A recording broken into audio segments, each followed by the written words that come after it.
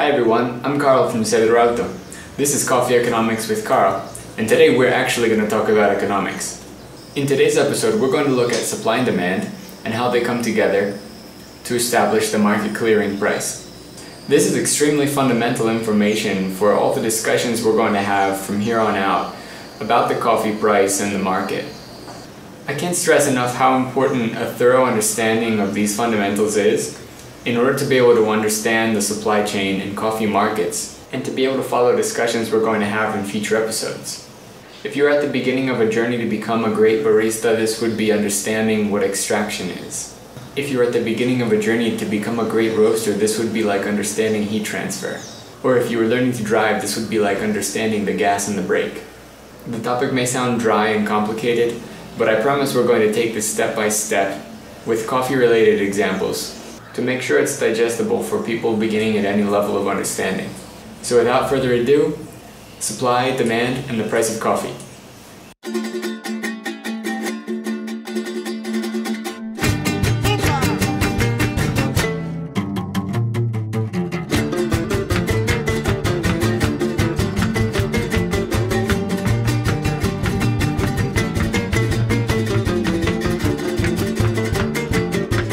Just to get it out of the way from the beginning, when we talk about economics, this is not the study of money. Economics is the study of the allocation of scarce resources, be they money, goods, time, whatever.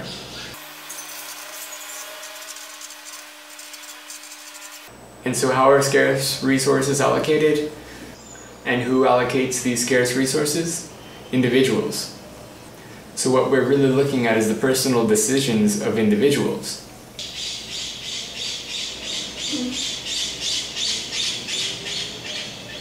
When we get into the behavioral economics and how people's thought processes allow them to arrive to these decisions, this gets into a field of study called heuristics, and is a point where economics and marketing coincide.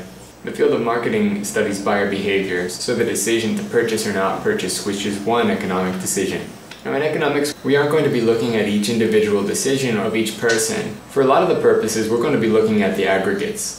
Since there are so many decisions being made and allocations of resources taking place all the time, there are billions of decisions being made by billions of people for trillions of reasons all over the world.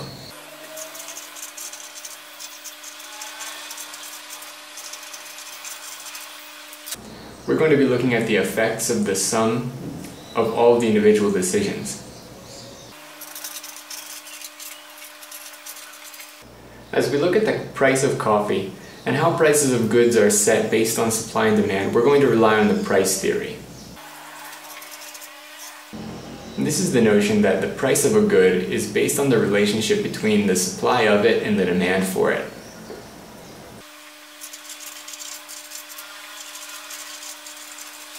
This is a pretty basic fundamental of almost all the analyses that are out there. This theory is widely proven and holds true in all but very few exceptions. First, let's take a look at demand. So obviously demand has to do with how much people want stuff. But just for the sake of clarity, let's say demand is how much of a good people will buy at a given price level. So let's look at an example. And again, as always, all of the numbers I'm using in these examples are completely fictitious. For example, and this is by no means the case, let's say the price of coffee is $1 per pound. Then let's say the demand is about 10 million tons. Again, don't worry about what form of coffee or what time frame. These are purely examples to show how this relationship between price and demand works. And now let's look at a different price level.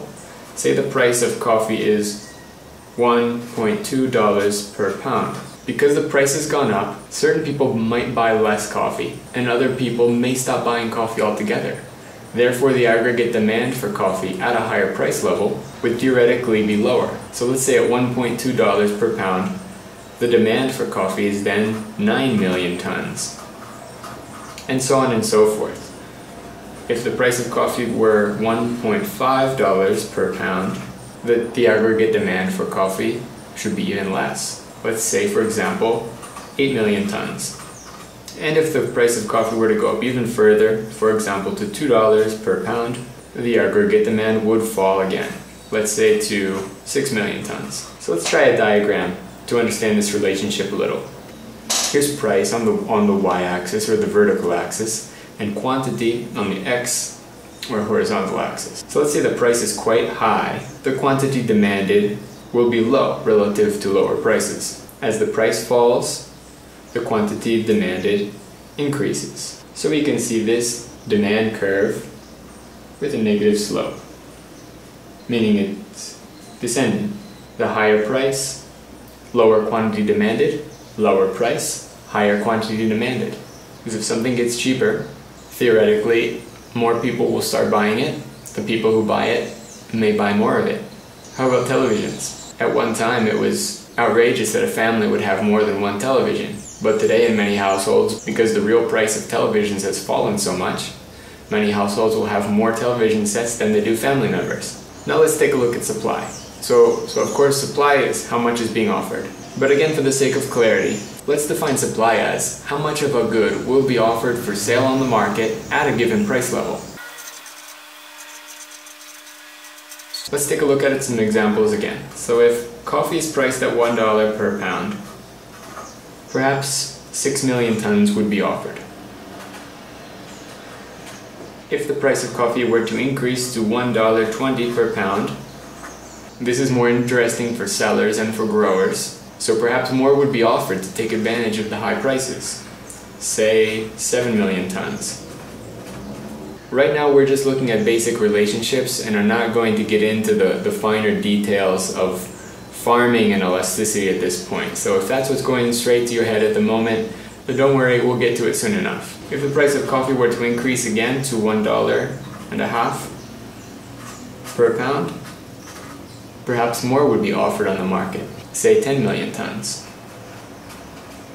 If it were to increase to $2 per pound, even more would likely be offered for sale, let's say 14 million tons. And let's take a look at supply on this diagram here. So if price is fairly low, the quantity offered will also be fairly low, as selling at that price will be relatively less attractive to sellers than higher prices.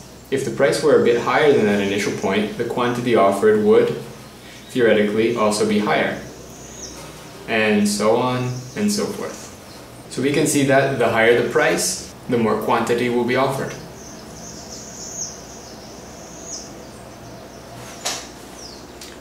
Now that we've got the basics of price theory, the higher the price, the less demand, lower the price, more demand, higher the price, more supply, lower the price, less supply.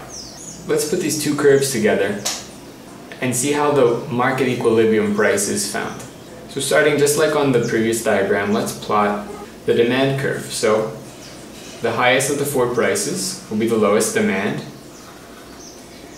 with each subsequently lower price, quantity demanded increases. So we see this descending curve here. This is demand. Want more when it's cheaper, but when it's more expensive, people generally buy less. On the other hand, we have supply. So at the lowest of the four price levels, we have the lowest supply. As price increases, quantity supplied also increases. And we see this corresponding ascending curve. And this point right here where the two curves intersect is known as the market clearing price, where we have market equilibrium. So this is the market clearing quantity, and this is the market clearing price. The price and quantity at which supply precisely equals demand. In a market such as coffee or other perishable agricultural products, this market clearing price is very important because all of the product offered on the market on any given day needs to be sold that very same day. And therefore the price must adjust quickly in order to ensure that all coffee that is offered on the market at any moment is immediately sold. These supply and demand curves, and especially this market equilibrium price and quantity level, is always changing. Every time coffee is harvested the supply increases. Every time coffee is purchased, supply decreases. Every time coffee is consumed, demand is created. And every time coffee is purchased, demand is reduced. The number of people participating in the market is also always changing. Harvests all over the world are beginning and ending. Roasters are purchasing based on their projected sales. And that's why the price of coffee is not fixed. Again, this is just the beginning of an extremely complex topic. We haven't gotten into types of coffee or the many coffee prices that exist simultaneously at all. This is just the most basic, most fundamental piece of the foundation that we're going to need as we get into those more complex topics. In the next couple of weeks, we're going to get into the many types of coffee, the different price discovery and pricing mechanisms, as well as why and how coffee prices change. While there's still a lot to discuss, one thing I can assure you is that it all comes back to the fundamentals of supply and demand and price theory. So I hope you'll join us in the next few videos in this series as we get to the bottom of coffee prices. As always, if this information has brought up any additional questions for you, please feel free to leave them in the comments. And if you're interested in following along as we dig deeper into this subject, consider subscribing. That's it for this episode of Coffee Economics with Carl. Thank you for watching.